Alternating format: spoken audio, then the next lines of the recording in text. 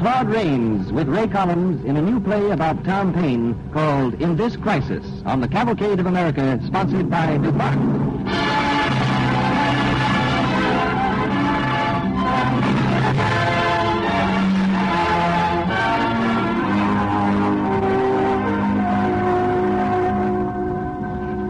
These are the times that try men's souls.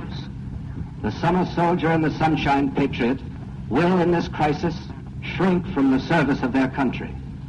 But he that stands it now deserves the love and thanks of man and woman.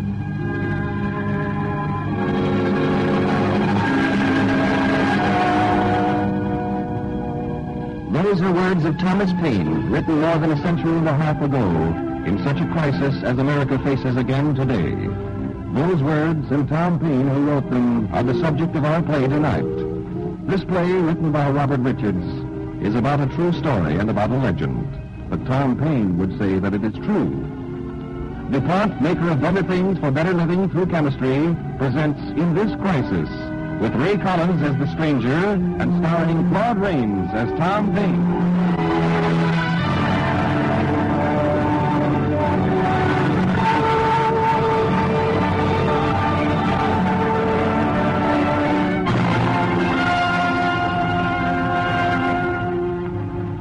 It is New York in the year 1809. In an upstairs room of a little house on Grove Street, an old man, sick and bedridden, waits for the darkness to come. His housekeeper, Madame Bovee, speaks to him. Oh, merveille.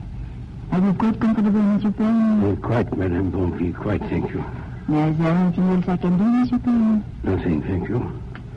The front door locked? Yes, Mr. Paine. Good. I don't want to be annoyed by a lot of lunatics bursting in here as I was yesterday. No. Come along, run along. Yes, Mr. Paine.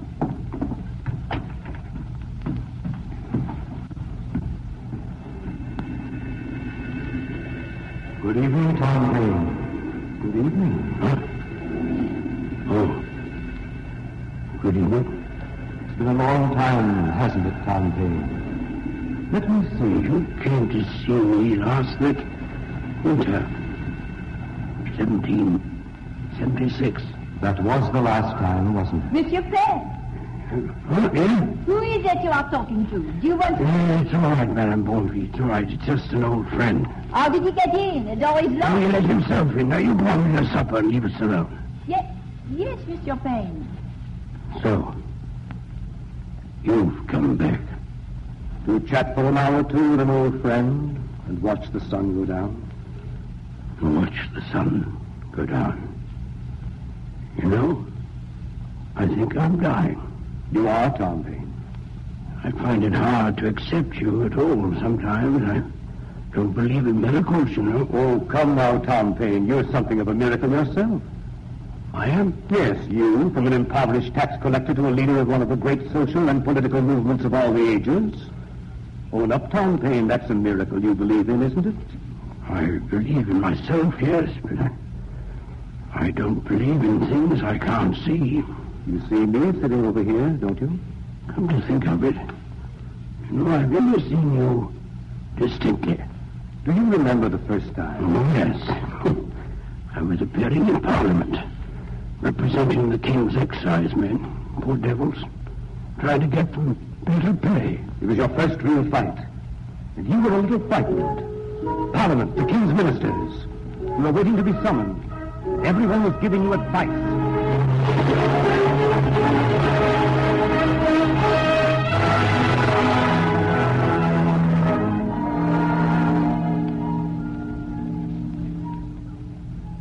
No, Tom, don't forget.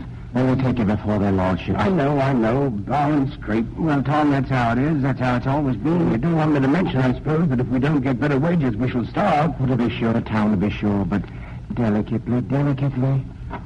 Shh. Mr. Thomas Paine? I am Mr. Thomas Paine. The lordships will see you now, Mr. Paine. Thank you. Remember now, Tom, delicately. This way. Remove your hat, please, Mr. Paine. The lords and ministers, the petitioner, Thomas Paine. Step up, Mr. Paine. Step up. No. What is it? My lords, I come before you as a petitioner for His Majesty's officers of excise. We're aware of that, Mr. Payne. I must ask you to be as brief as possible. I shall be brief, my lords. In all loyalty and in all humility, His Majesty's officers of excise wish to call to your lordship's attention the fact that their wages were set by law nearly 100 years ago, and have never once in all that time been readjusted. It is no longer possible for these officers to live as honorable, self-respecting men on what they now receive. Mr. Payne, is your purpose here to obtain an increase in the salaries of His Majesty's officers of excise? It is, my lord. For myself, I am disinclined to hear more. If the salaries of these officers have been adequate for nearly 100 years, it is the most powerful of arguments that they are still adequate today. Am I right, my lord? Quite right. Very definitely. Yes. And as to honesty, Mr. Payne, you will find that we have very positive means of enforcing that. Eh, my lord? I think that will be all, Mr. Payne. All? Am I to understand, my lord, that this is all you have to say?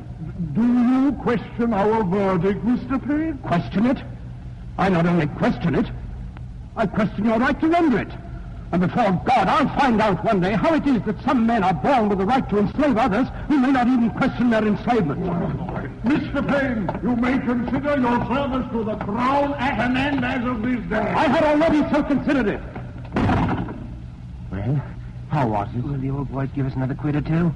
I'll give you nothing. But what did they say? They said that what was good enough for your great-grandfathers is good enough for you. In short, they said no. Well, come along, lads. We'd best be getting on. Sorry I failed you. You did the best you could, Tom. Well, we'll see you back at Lewis, eh? Yes, I suppose I shall be back at Lewis.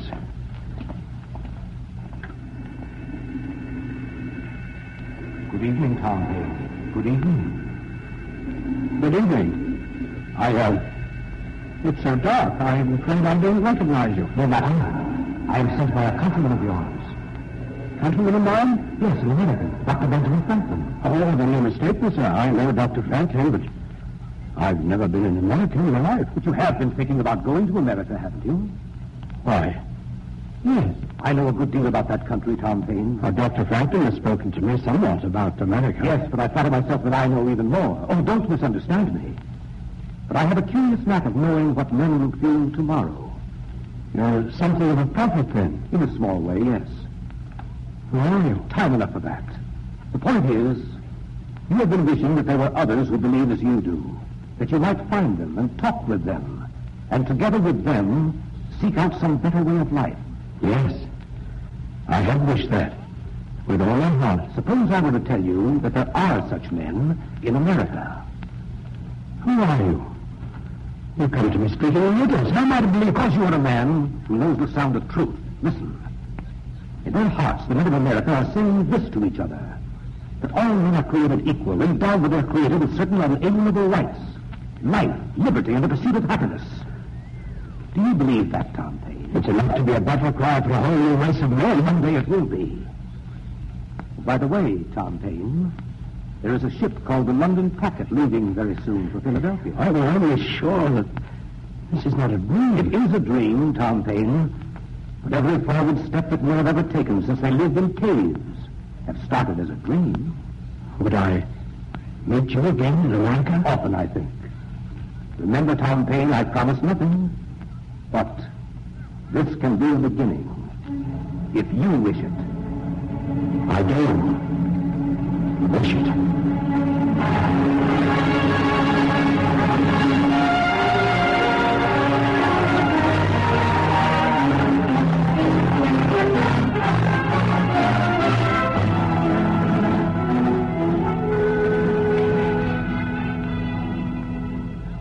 Listening to Claude Rains on the Cavalcade of America, sponsored by DuPont, maker of better things for better living through chemistry.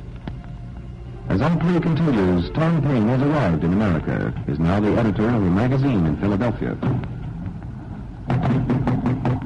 Come in, come in. Oh, Mr. Payne.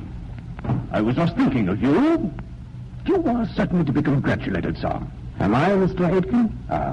Do you realize, sir, that since you have been editing the Pennsylvania magazine, its circulation has nearly tripled? I think perhaps congratulations for that are due more to you as owner than to me as editor.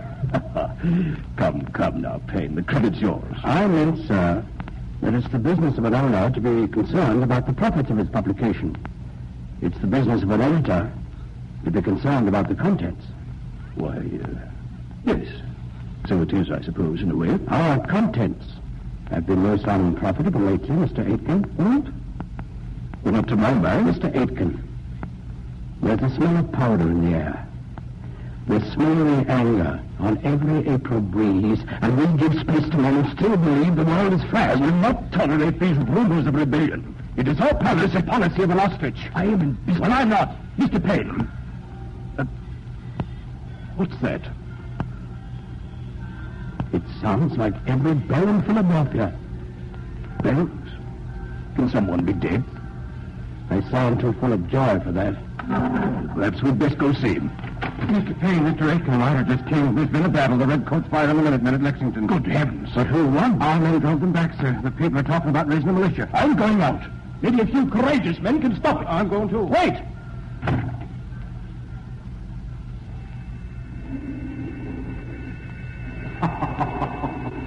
Stop it. What do you think of that, Tom Payne? Where did you come from? Lexington, Concord. It's all true, you know. I knew it had to happen. That's what I like about you, Tom Payne. What's to be done about it? Why, I thought you knew. 13 colonies spread along 3,000 miles of seacoast, all wanting something different, all with petty jealousies and conflicts. One thing they have in common. Yes, if they had the sense to see it. What do you think they want? Independence. Doubtless. But how many men now, in April 1775, believe as you do? Well, some. Some is not enough. Then there must be more. Someone must tell them. Someone must burn that word, independence, on their hearts, as though it were written on the point of steel. And who is to do that? Why, I will, if no one else. So you'll become a revolutionary pamphleteer, eh, Tom Payne? I'll become whatever I must become for the cause of freedom. Then you should know this. There'll be no turning back. You'll be swept into the very vortex of it. You make converts, yes, but you make enemies as well. You'll be misunderstood, reviled, persecuted by men of your own time and of generations yet to come. There'll be no peace for you, Tom Payne, now or hereafter. How do you know this? Who are you? You've asked me that before. Now I want to know. Very well. I, Tom Payne, am the first and last citizen of a country known as the United States of America. A country that is yet a dream that may or may not become reality depending greatly upon you today. I am not one man. I am a nation. I am that posterity which one day may judge you, but which you today must judge whether it is worthwhile to you that I shall be or not be. It is said. And now you know. Not that I care now, but, is there no reward for one who fights against the tyranny of this time? Yes, Tom Payne. And perhaps someday when your need is greatest, I'll come and tell you what it is. It's a small matter. I've made my choice. So you have. Listen.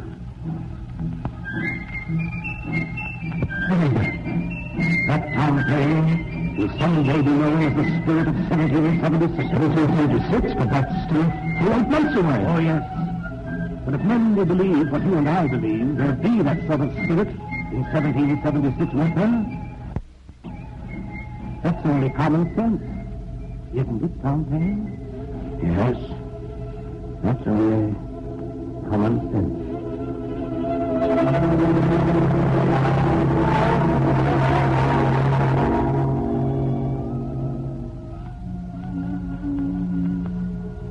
Common sense. They never thought at first that the obscure editor Tom Payne wrote that pamphlet, Common Sense. But the words went wailing through the countryside like an alarm. You remember those days, Tom Payne? No more metaphysics now. Bring the doctrine of reconciliation to the touchstone of nature. And you tell me, women pay hereafter love, honor, and faithfully serve the power that has carried fire and sword into your land. But if you say you can still pass the violation of your then I ask, hath your house been burnt, your property destroyed, your wife and children destitute? Have you lost a parent or a child? If you have not, then you are not a judge of those who have. But if you have, and can still shake hands with the murderers, then you are not worthy of the name of husband, father, friend, or lover.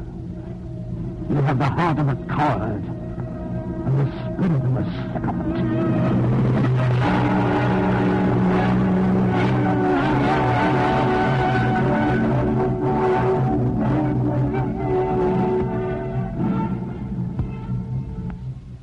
They listened. They believed you. They fought for independence. But even that was not enough. 1776, the fall of 1776. Do you remember that? You were with the army of General Washington, what was left of it. Poor wretches driven through the mud and sleet of northern Jersey, hungry, freezing. Well, gentlemen, it's hard enough to say it, General Washington, but we're profit men by blinking at the facts. We're out of ammunition, out of food. They've got us on the run. Most of this I blame on you, Mr. Payne. On me, sir? Yes. It was your common sense that first persuaded me to independence. Oh, I've never wavered since. I tell you, not for £20,000 a year would I endure what all of us have endured for faith alone. Son, perhaps this time, for variety, it's good news. Captain Marsden reporting, sir. Well? It's more desertion, sir. Whole company this time. Where did they go? Home, I suppose, sir. Home.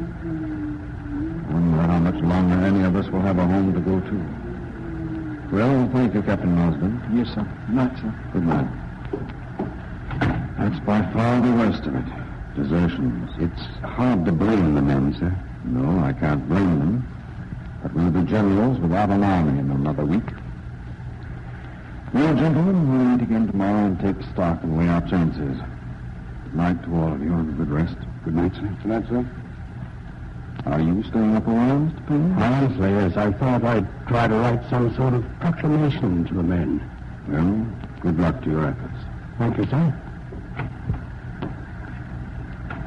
Oh, Sergeant. Yes, sir? Sergeant, fetch your pen and ink, will you? Yes, sir. It's right here. Here you are, sir. Thanks. Sergeant, you're a plain man. You know what the rest are thinking. What has happened to us? Why, they desert us? No, sir, to my way of thinking, it's more than like a food and ammunition. There's something gone out of the men that used to be there. I know, but what's the cure for that? Well, that's up to you, sir. You're our leaders. We're just plain foreigners. It's you have to look to when things are bad to tell us where we stand. Tell us the worst of it, then tell us what to do. We'll follow you. You think it's as simple as that? We've done it before, sir. We've never stopped believing in what we're fighting for. If you'll show us how we can win, well, we will. You haven't lost your courage, have you, Sergeant? No, sir. Anything else, sir? Oh, thank you. Good night, sir. Good night, Sergeant.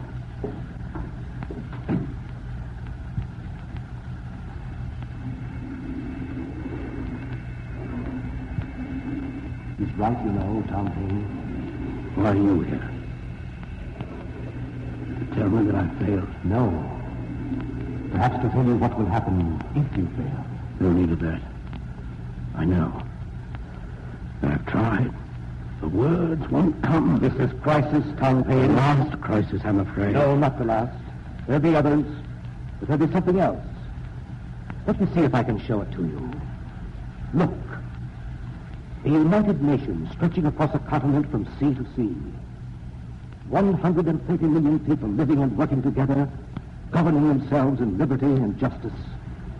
The sworn enemy of all tyrants and oppressors. The hope of the whole world in time of trouble. The leader of the world in time of peace. Can you see that far? I've seen it in my dreams 1,000 times. It's all I've hoped and lived for, all my faith. It's been my religion.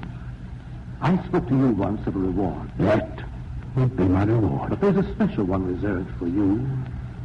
If you triumph now, this shall be your reward. Each time hereafter that this great nation is in crisis, your words again will guide them and inspire them. There will come a time nearly 2 centuries from now, in such a crisis as you cannot now imagine, when a president of those United States will carry these words of yours into every home throughout the land, to give his nation hope and confidence. All this shall happen if you triumph now. But why must you place this terrible responsibility upon me? I have not. The times have. Times to try men's souls. The pen. Right. Yes. These are the times that try men's souls. Good night, Tom Paine. The summer soldier and the sunshine patriot will, in this crisis, shrink from the service of their country.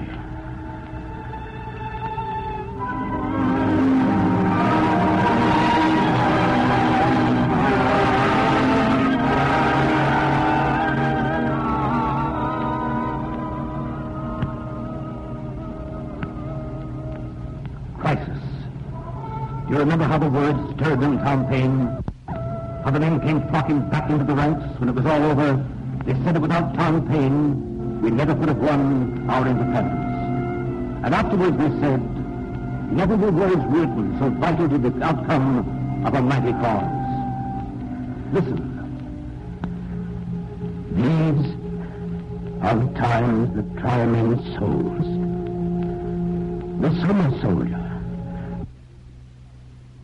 and the sunshine patriot will, in this crisis, shrink from the service of their country. But he that stands it now deserves the love and thanks of man and woman.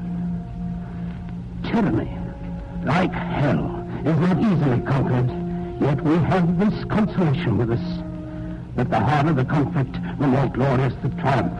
I call not upon few, but upon all. Up and help us. Lay your shoulders to the wheel. Let it be told to the future world that the city and the country, alarmed at one common danger, came forth to meet and to repulse it. Throw not the burden of the day upon Providence, but show your faith by your works. That God may bless you.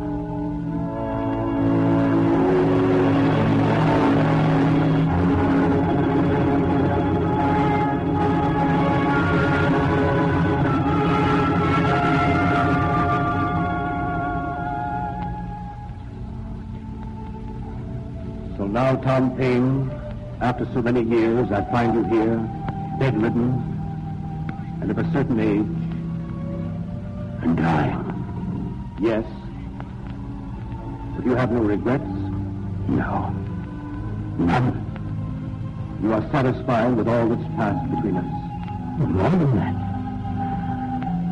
I'm grateful to you. And now the day is over. The sun's gone down. At last, the darkness comes. Are you ready? Yes.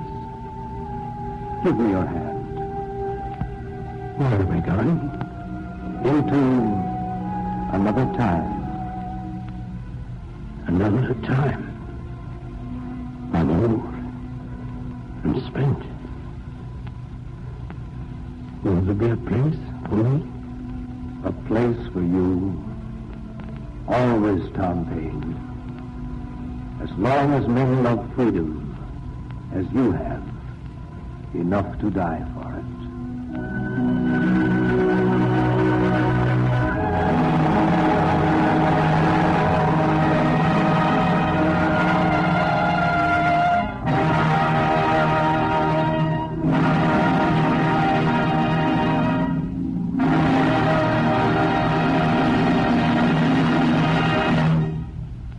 Thank you, Claude Rains, and thank you, Ray Collins. Ladies and gentlemen, in a few moments we will hear from Mr. Rains again, and also announce our program for next week. Meanwhile, in connection with our story of chemistry, Game Whitman now quotes from the Japanese Times and Advertiser. From this newspaper, a Japanese propaganda radio station recently broadcast, in effect, this threat. Our enemy recites a poem of figures about United States production.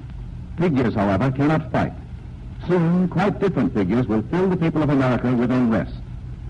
The announcer went on to name, among some of the things he was positive would soon put America out of the war, a shortage of camphor.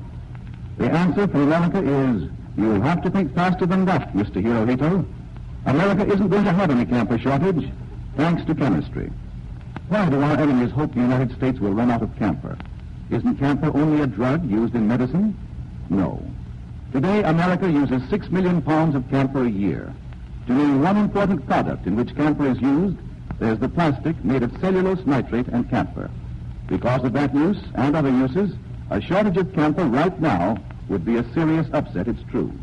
But it's true also that only a few years ago, our camphor supply might easily have been cut off. Natural camphor is distilled from the wood of camphor trees on the island of Formosa. We've tried to grow the trees in this country, but without much success.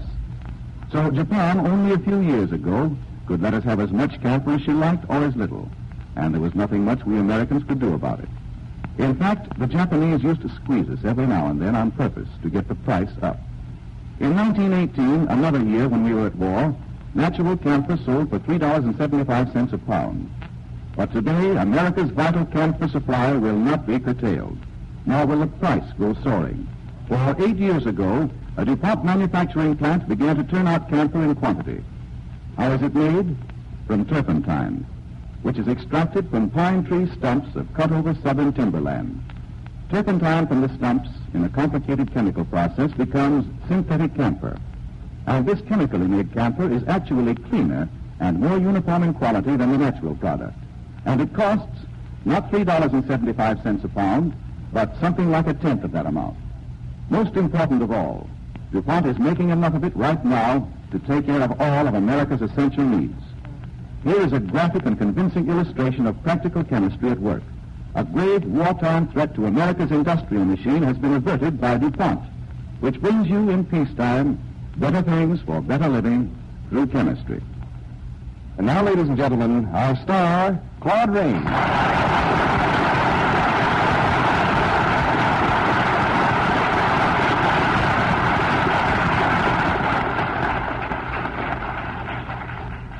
Thank you. Of all the men who inspired in America the will to be free, Tom Paine was outstanding. Today, every civilized nation in the world is in mighty conflict to determine once and for all time whether those who think as Tom Paine did will continue to build a better world, or whether freedom and liberty will disappear. Thank you. Thank you, Claude Rains. Next Monday on the Cavalcade of America, DuPont will present another original radio play. Its title, This Side of Hades, the thrilling and romantic story of a heroine of the Revolutionary War, Molly Pitcher. The star, Loretta Young.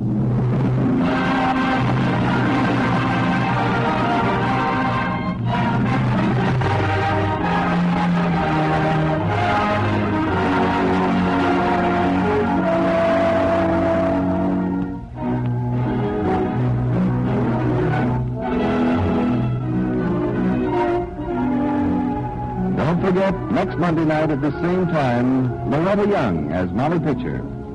DuPont is happy to remind you that Claude Rains is now to be seen in the Warner Brothers production King's Row. And Ray Collins will soon appear in RKO's new picture, Damon Williams' The Big Street.